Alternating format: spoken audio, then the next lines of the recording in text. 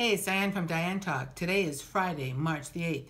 Happy International Women's Day, and that's what we're going to talk about today on Real Talk. So, what is International Women's Day?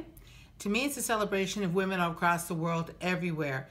Different cultures, different everything. Diversity of career, thought, process, life, love, gender, identity, sexual preference, everything.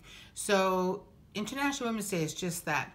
A whole day to celebrate women and what we bring to the table internationally. So across the board, across the scale, what do we do? What do we bring? What do we see? What do people see in us? So to me, it should be every day. But March the 8th has been set aside for International Women's Day for a variety of reasons. And the one thing I do know is celebrate yourself today. Make sure that people understand the difference that you make, ladies.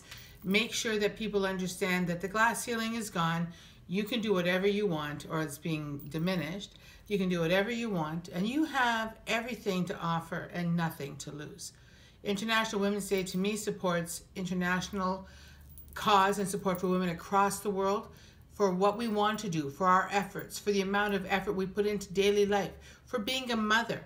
To me, that's a very, very big job, and something that I don't think people realize how important it is, what the cruciality of that is to the world.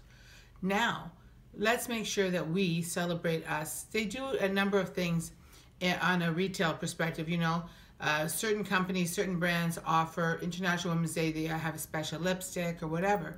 But the one thing that I love about International Women's Day is that it's the ability to bring women from across the world, around the globe, together for one cause, one day, one celebration, one realization that we are all one. On this one day, more than any other day, let's make sure we realize we are one and only one, and that we can do whatever we want to do and be whoever we want to be. You don't need anyone to tell you that, by the way, and you don't need a day to celebrate it. But on this day, let's celebrate it. Let's make it happen, and let's take the time to focus our efforts on communal effort, on, worldwide initiatives, and doing something that makes a difference. To me, International Women's Day is also an opportunity for us to give back.